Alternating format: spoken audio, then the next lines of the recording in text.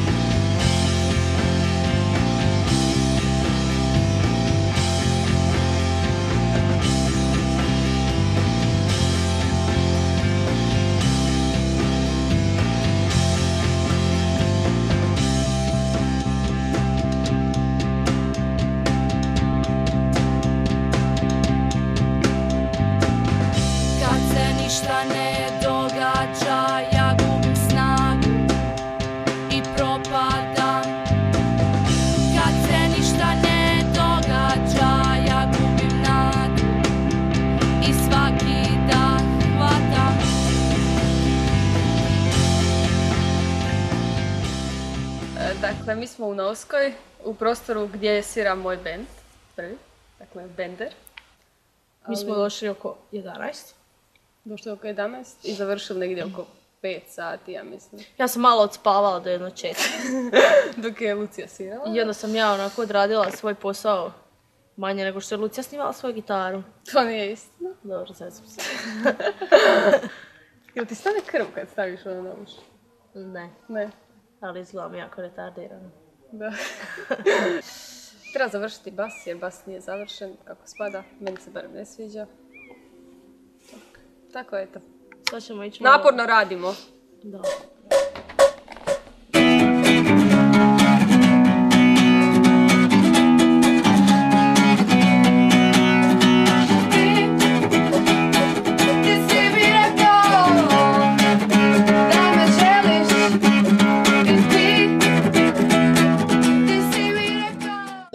Završila u srednjoj školi zajedno. Da, i onda smo... Skužila da sviramo. Da ona svira bubnjeve, da sviram gitaru. I onda kao, ajde, naprijed probu. Da smo došli svirat Ramonse. Bliski Bog.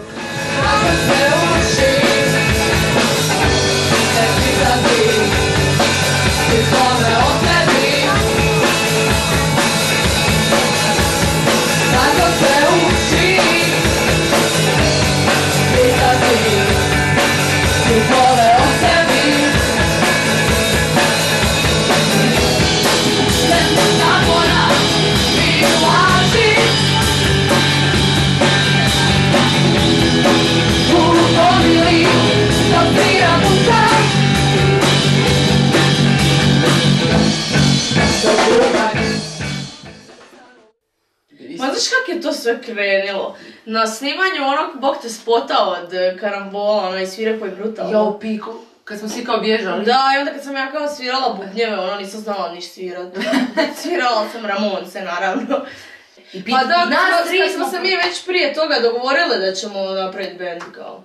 I onda je on sad... Da, i onda smo mi se tamo vraćali s probe i onda je on kao pitao, bla bla, rekli smo mu za to i ugovorio nam svirku. Ono tipa, ja sam dobila poruku, imate svirku... U 8. mjesecu kad smo bili na moru, ja bila kod tebe. Da, ona je bila kod mene na moru i ono Bakarić mi javlja kao, eto imate svirku 14.9. u pubu sa Septicom, ne znam ko je tu sve.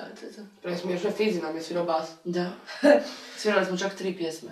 Znači Vinkovački rok jeseni, ja donesem tortu, kužiš Punčke. Wow, pa ne znam, ali meni to sve onako sad, ne znam. Pa zato što nismo mogli vjerovati da ćemo Bog te uopće imat godinu dana. A dobro što je istina. A sad kamoli 4, evo sada. Cilj je sad sljedeće godine svirat na Teraneu i na Exitu, na primjer. Da, a Exit ja mislim malo još prevelik. Ali to je da još preveliko. Punčke, šta reći, žene u rock'n'rollu trenutno su itekako zastupljene na svjetskoj rock, country, mainstream, pop, R&B sceni. Jedino u Hrvatskoj to ide onako dosta traljavo. Ne znam da li se uopće nakon Elementala i Remi pojavilo nešto. novo. U biti Punčke su jedini band takve vrste. Da, tamo predstavljacija vinkovačke rock jeseni, bilo da se suprotstavi, ne suprotstavljeno, da malo bude i drugačije, da bude rock'n'roll o vinkovačkim jesenima. Ako je ove šokci njihove tambure i to, nema frke na kome tamo. I onda skupili se vinkovački bendovi i među njima Punčke. Nikad niko nije čuo za Punčke, iako mislim da su imali nešto na internetu, nekakav blog ili nešto tako slično. I sjećam se da su prvo onako bili svi skeptični šta će se tu neke klinke svirat, ko da one znaju svira šta je. I onda su bile, koliko se sjećam, u fazi Ramonsa. Mislim da su svirali dosta, jedan dio Ramonsa, neke možda i svoje pjesme, ali sve su nekako baziralo na punku, na Ramonsima, onako su bile dosta brze. I tako svidjele su se, čestito sam naravno curicama, zašto ne, su bile super. I što mi još bilo draže, da se u Vinkovcima nastavlja ta tradicija dobrih bendova mladih, koji će nas, matore, jednog dana i prejebat, ne samo dostići, nego prejebat, jer u naše vrijeme nisi imao takve prigode ko sada. Koliko god nama ljudi kažu, ono kao vi ste potpuno novi bend, kao trojka, ono potpuno drugačiji zvuk imate, ali ne bi imali taj zvuk da nismo godinu i pol dana bili šestorka, jer onda smo shvatili zapravo da ne mogu, mislim u našem slučaju, svih 6 cura nije moglo davati 100%, a nas 3 koje smo ostali dajemo koliko god možemo. I o tome se vidi taj napredak, upravo je u tome stvar.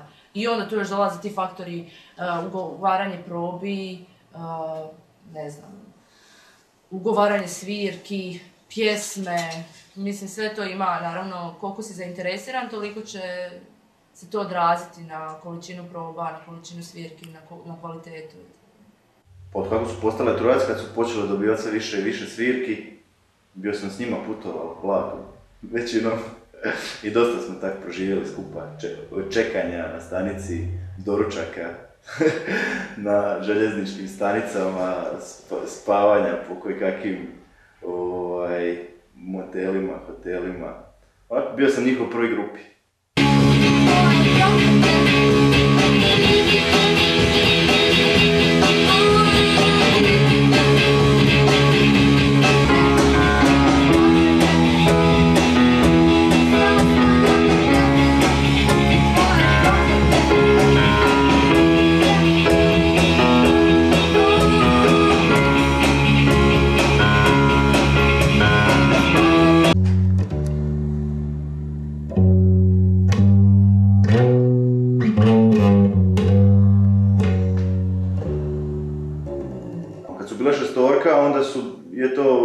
Baš komentari su bili da izgledaju kao školska sekcija. Kad su postale trojka, to je postalo puno ozbiljnije, puno zanimljivije. Jako brzo su napravili veliki broj pjesama novih. Jer sam u to vrijeme baš pratio, bio sam na njihovim probama i sve te pjesme koje su one radile sam i ja doživio kao nešto odlično što se događa. Punčke su pravi jedan onako zanimljivi vinkovački kuriozitet u gradu koji je od već 60-ih, tamo i 70-ih godina isključivo, evo, do danas isfurao samo mušku varijantu i to onog hard rocka i dalje u Vinkovcima nestrpljivo čekamo nešto malo modernije. Punčke su stvarno jedan zanimljiv kuriozitet i fenomen što se zapravo, eto, na energiji dvije cure koje su onako generacijski to super povezale i okupile skupinu istomišljenica i do dan danas su ostale prilično uspravno i može se reći hrabro. Sada evo kao trio, jedini vinkovački bend i zapravo možda čak i jedini slavonski bend, ja ne znam da li postoji u Osijeku ili negdje van Vinkovaca takva varijanta i to danas u vrijeme kada se i priča sa ženama onako super razvija i sve skupa i u ovim tužnim krajevima onako dolazi do do ipak emancipacije. Meni je super što je naš band postao ženski band onak slučajno, jer uopće nije bilo nikakve poveznice, ono da smo mi sad bile nabrijane, ženski bendovi, wow. Želimo i mi biti ženski bendovi. 6 ženskih članova. Pa dobro, ali to je sve tak slučajno ispalo, jer nama je u stvari taj ono band kao band je bio onak u početku tako sprdnja zabava, šta znam, ono, nastalo je u podrumu bez ikakvih planova za budućnost. I eto, igram slučaja je postao ženski band. Kad dođe neki ženski band, uvijek se misli da one ne znaju svirati takve priče. Mislim, koliko god imali prava, toliko ih još uvijek nema. Pa nije, jel nije tako? Zašto nemamo pravo pučem? Pa nije još uvijek totalno ravnopravno svuda. Pa dobro, to su predrasude ljudi, ono. Kad dođe neki ženski band, uvijek se misli da je to samo za gledat, ništa za slušat, recimo. Ali dobro, to je problem kod ljudi. A onda ih dokažeš suprotno i onda ti pobjedi. To! Čim si cura, onda zapravo prevlačiš publiku zato što si zgodna i nema šanse da znaš svirat. Eto, to ti je prvo što ti je ono najbitnije, što moraš znati u početcima na toj sceni. Dakle, si cura, je to samo minus. Ne do Bogu da imaš malo agresivnije tekstove ili nešto, onda može biti samo lezba i drolja i ono, moraš se s tim pokriti ušima i to je to, jer ono, jako teško se izboriti za neki svoj stav.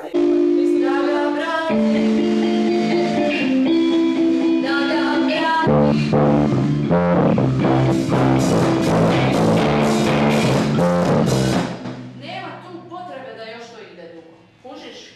Znači, pa da ne ide... Ali ovo će biti, ne znam, šta još jedan prošli put smo radili to. Sada smo se radili na ovoj završenju. Ali, dobro onda, ali ti to moraš raditi, ali nemoj duže da bude predugo. Ti to moraš. Nas je zajedno svirala i ti si svirala i ti si svirala sve na ovoj. Dobro.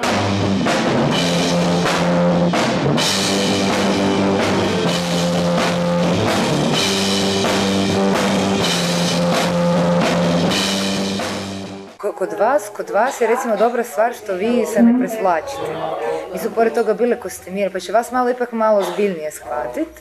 Ali ako si ti ženski bend i pritom još nastupaš u gačicama, u tigrastim kostimima, u velikim papirnim trepavicama, to ti je kraj karijere zapravo, jer si ti onda drolja.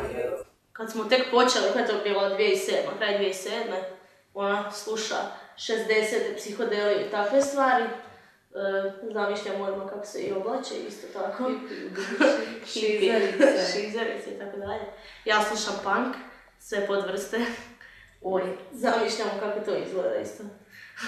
Ja nisam našla uopće 2-3 cure koje bi bile odgovorne i dolazile na probu na vrijeme i stvarno svirale, već su sve uvijek pričale i sad je bilo pričanje na probama i nikad se nije ništa radilo zapravo. Imala sam ja isto prije jedan ženski band, pa ono, nije slučalo da... Ne mora znači da će 6 muških isto funkcionirati zajedno. Sve ovisi od osobe do osobe. Ako se nađe 6 ljudi koji su stvarno onak, to žele, onda je to, ali ako se nađe 6 ljudi po kojih recimo 2 osobe su ono baš za to, a ostatak nije, onda to neće funkcionirati bez obzira da li si ti muško ili žensko.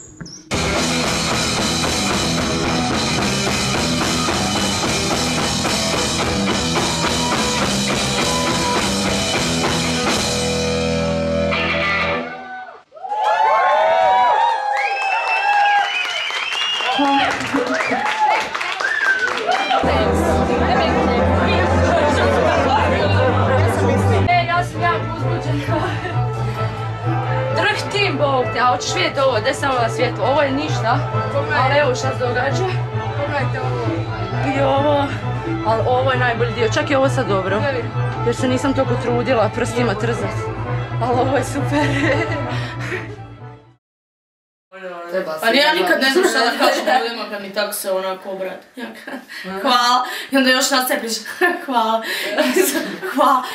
Jesam meni rekla hvala. Meni nakon koncerta, mislim meni bude drago kad mi zap ljudi dođe. Pa je, bude mi drago, ali ne znam nikad šta da kažem. Da, dobro, ne znam ni ja. Jedino što onak mi bude odmah netom poslije koncerta mi bude ono, ja samo želim ići sjest i ono popit pivo i nešto hladno, bilo šta. I malo razmisliti o tome kako je bilo. Da, i onak doći sebi, kužiš.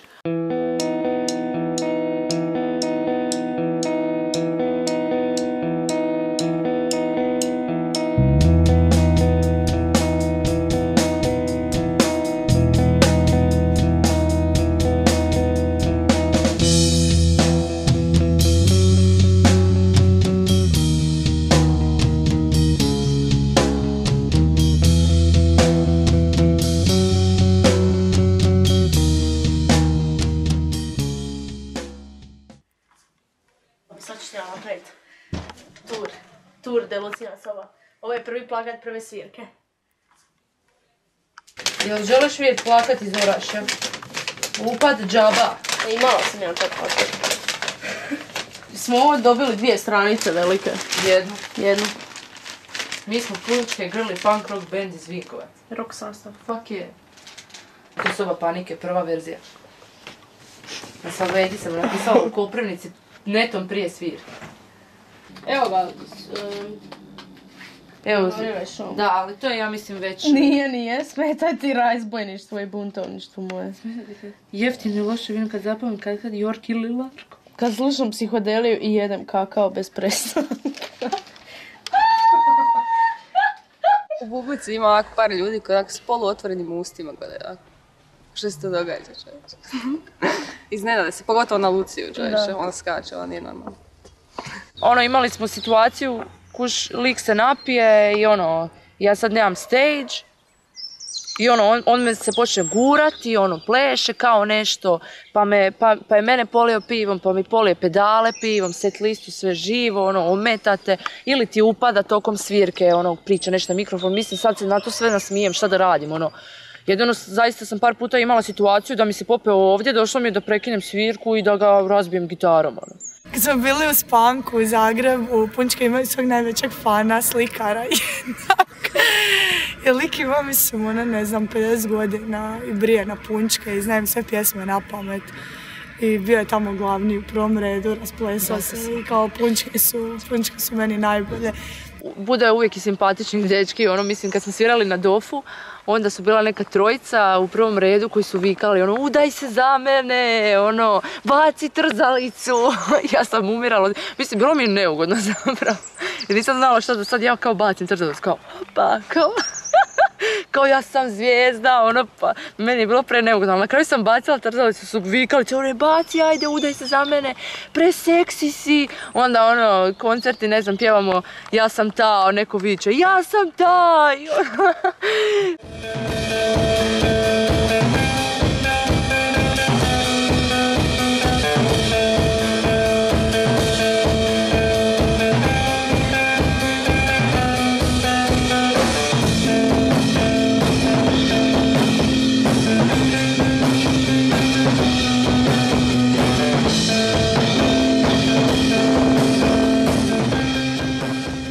Bitnije da mi sviramo kako spada, nek da imamo neke svoje uvjerenja. Mislim, svako ima svoje uvjerenja, šta bi sad, ne znam, neće tebe neko slušati ako si ti protiv muškaraca ili si feministkinja ili nešto. Mislim da te slušaju zbog tvoje glazbe. Mislim, vjerovatno u početku postoji bar neka mala predrasuda da 3 cure, sigurno ne znaju svirat. Ili tako nešto. Pjesme su o meni i samo o meni i to je to. Mislim, u svim situacijama. Sad, zna mi se dogoditi, evo par pjesama, naprimjer Svjetlost je u potpunosti nastala na probi. Znači, nisam imala nikakve riječi prije toga napisane, ništa nije bilo prije toga. Mi smo došli snimati i, ne znam, u pauzi smo počeli nešto, ja sam vala udarala jedan ton, omak sviđa mi se, Rubi je počela svirati. Tad je još Iva bila, ona se priključila i to je to.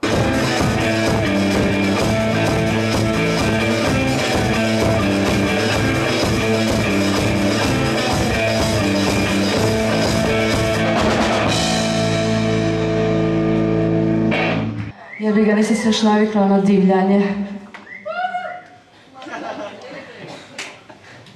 Eto, mi smo Punčke iz Vinkovaca i iz Novske. Imamo novu basisticu Anju koja je iz Novske, ali svi ko da smo iz Vinkovaca. I drago mi je da ste nas došli podržati. Ovim koncertom želimo promovirati naš novi EP koji možete kupiti tamo na onom štandiću, ali ga možete i besplatno skinuti. I eto, hvala što ste potpora. I idemo dalje.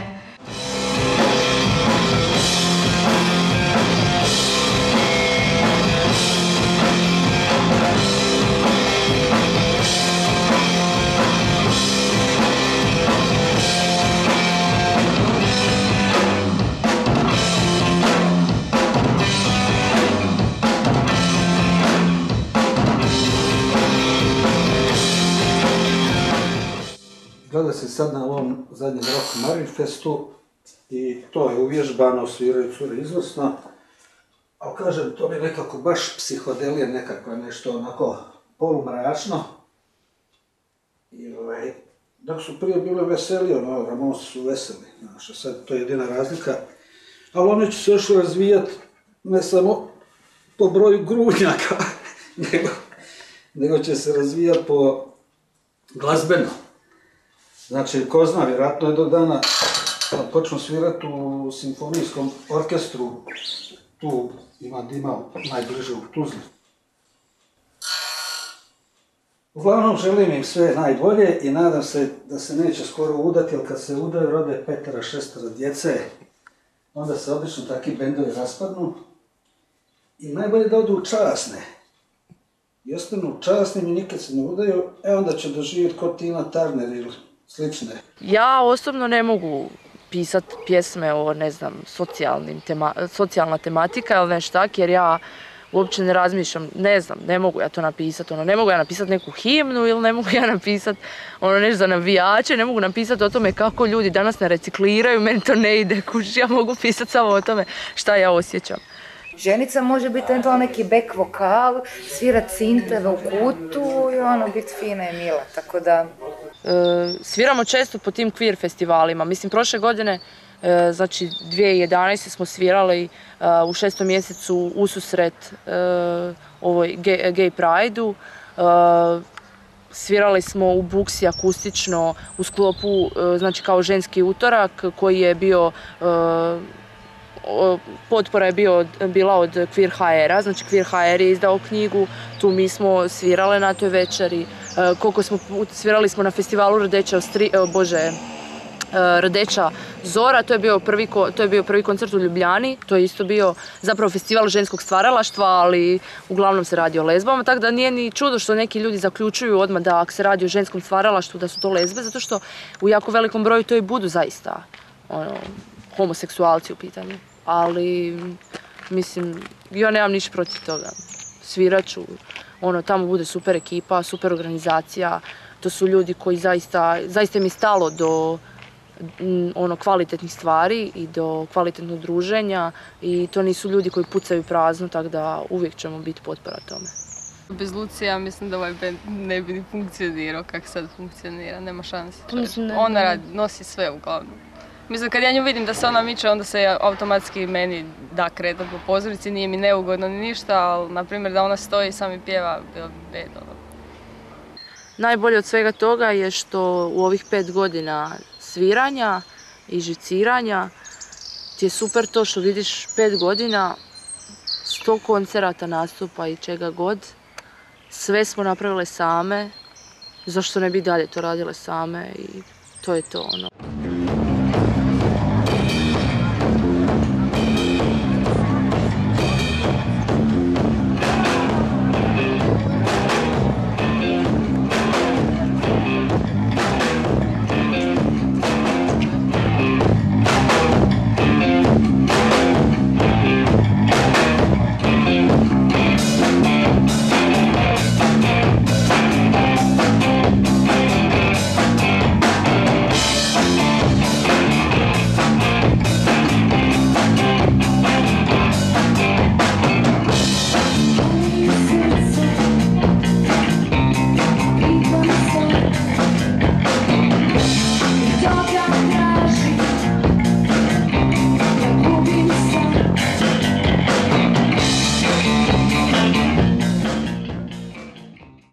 Ja vjerujem da će i Punčke doći u poziciju u kojoj će prije ili poslije zapravo Lucija kroz svoje tekstove iznijeti priču koja se dotiče njihove seksualnosti, koja zapravo isto pionirski utire put i drugim djevojkama, odnosno ženama ili kako god, i prenosi zapravo jednu poruku, jer 3 djevojke u bendu, to je povijesti zapravo, oduvijek postoji nekoliko, 10-aka primjera gdje su se nakon nekog vremena djevojke ohrabrile i uzele stvar u svoje ruke i zapravo puno hrabrije nego što bi to napravili bez benda, odnosno bez električnih instrumenta i pojačala, iznijela priču o onom što se događa u njihovim glavama i zapravo što ih muči. I ja nestrpljivo očekujem i vjerujem da će Lucija biti dovoljno hrabra i iznijeti po zapravo prvi put, ja vjerujem, i na ovim prostorima, onako jednu malo hrabriju priču koja će se ticati ženske seksualnosti i pitanja koje zapravo su kod nas još uvijek nekakva mala tabu tema i bilo bi mi neopisivo drago da ta priča krene baš iz Vinkovaca, iz jedne vrlo konzervativne sredine koja zapravo nikad se nije s takvim stvarima pozabavila i da Lucija bude ta koja će na svojim leđima iznijeti zapravo jednu veliku stvar i jednu veliku generacijsku priču.